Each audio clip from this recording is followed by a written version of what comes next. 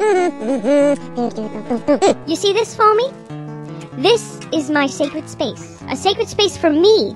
My own personal sanctuary of spirituality, not to be disturbed by outsiders and bothersome individuals such as squirrels. Oh, please. You didn't want me to bother you when you were meditating either. And look how that turned out. It's what I do. See? Bother. Bother. Bother. I am bothering you. I am bothering you. You see? It's what I do. I know. But when someone has their own personal sacred space, you're not supposed to enter it or defile it in any way, shape, or form. It would be the equivalent of throwing rocks at the stained glass windows of a church. I knew someone who did that, and they went straight to hell! They're burning for eternity. Whatever. Getting back to my sacred space. Look, I'm in your sacred space. Ooh-ah! In the sacred space, defile. Stop that. Woo!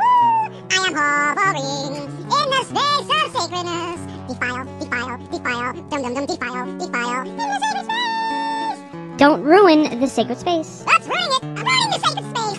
Spilled soda. You're a fucking bastard. Please, designating yourself a particular spot does not make you a spiritual person. Spiritualness comes from an interconnection with your own personal soul and whatever higher being you worship. Holiness does not lay in a particular spot or land mass. The fucking Israelis and Palestinians can learn a lot from us squirrels. I hate you. Don't blame me just because I speak with infallible logic. Dumb human. Defile, I am defiling your sacred space.